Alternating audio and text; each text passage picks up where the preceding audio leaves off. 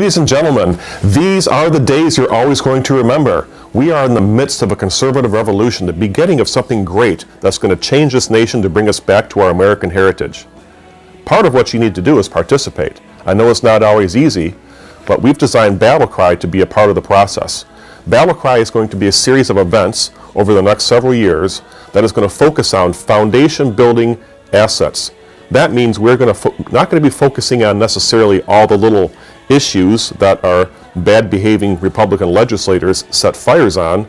We're going to focus on the things that will make better legislators, that will allow us to create a better Lansing. Part of what we need to do as patriots is meet other patriots, because we can't do this alone. We need to know other people throughout the state of Michigan, different counties, different congressional districts that are going to be fighting with us. That's one of the reasons we're having Battle Cry.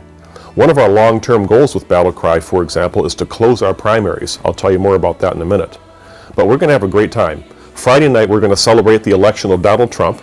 We're going to be meeting in a large ballroom. There's going to be dinner, drinks, a live band, and lots of people that you're going to love being with. And you can also wear either a tuxedo, or if you want to wear black and white jeans, it's called a black and white ball. Saturday, we're going to be having many guest speakers. We're bringing in Andrew Shafley. Everyone knows who he is. He's going to be talking about how we can improve the Republican Party.